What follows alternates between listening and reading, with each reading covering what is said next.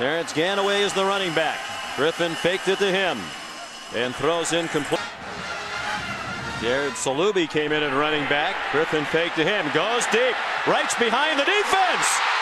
Touchdown, Baylor! For Griffin, now leading the Big 12 all by himself. You see these two? Looks like they're going to bracket the slot. And so what happens is Gideon is going to go inside. Now he's going to come back outside. And right there, it's over.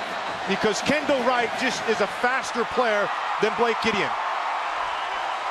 The key, of course, in the quarterback spot is where are your eyes when you move.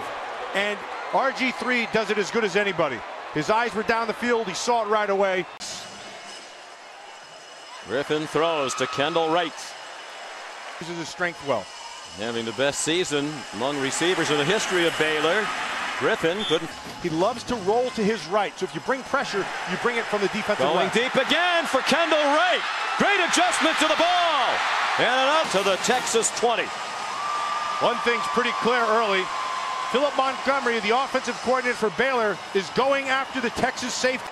In total defense, 75 yards per game, better than any other defense in the conference. Griffin got smushed as he threw, and he might punt. He's further back than he ordinarily would be, so RG3 punts. And he's done that 3 times this year now.